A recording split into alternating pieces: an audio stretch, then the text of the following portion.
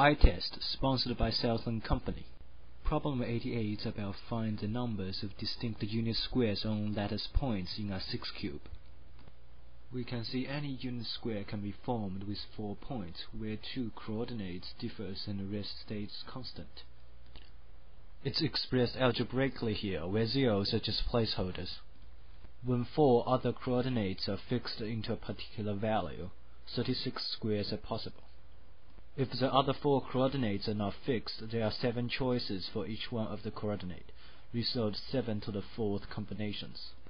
The variable pair can appear anywhere as long as the other 4 coordinates have a fixed value. In total, we have 6 choose 2, 15 different combinations. Multiply the results together is the answer to the question.